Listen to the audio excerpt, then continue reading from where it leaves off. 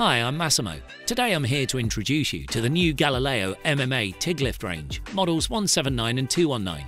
The new Galileo range combines performance and strength in a single product, improving the quality standard of the Galileo range. Small size and great performance make this line versatile and easy to use.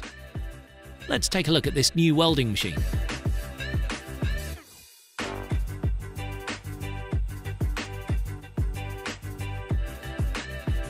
This generation of Galileo inverters significantly improves the maximum welding performance at 60% at 40 degrees C, 160 Ampere for the Galileo 179 and 200 Ampere for the Galileo 219.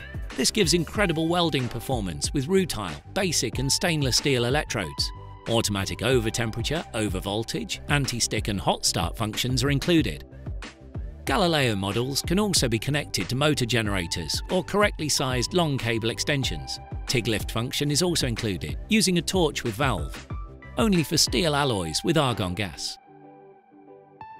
The restyling of Galileo has included the installation of a sturdy handle, a shoulder strap for transport, and two 50mm quick connectors for welding accessories. The protection is IP23 with shockproof and self-extinguishing plastics, ideal for use on construction sites, metal shops and for maintenance works. There are high-quality optional accessories. Welding cables are 25mm square in neoprene. It is supplied in a comfortable fabric bag with shoulder strap, also convenient for other purposes. It includes a helmet strap and several pockets, one with a zip. The bag is secured with a snap buckle.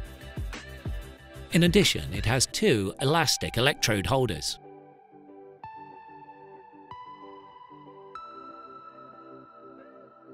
Now, with our specialist, Johnny, we will test the Galileo 219 in welding mode, first in MMA and then in TIG lift. For MMA welding, we connect the ground to the negative pole and the electro holder clamp to the positive pole. We select the MMA function and adjust the welding current to 130 Ampere using a 7018 basic electrode with a 3.25mm diameter.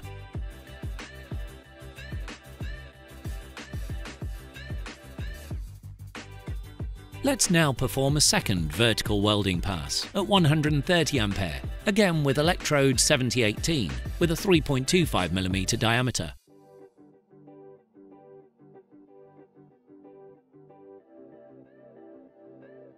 Let's now move to another test with a basic 4mm diameter electrode on a flat surface, adjusting the current to 160 amps.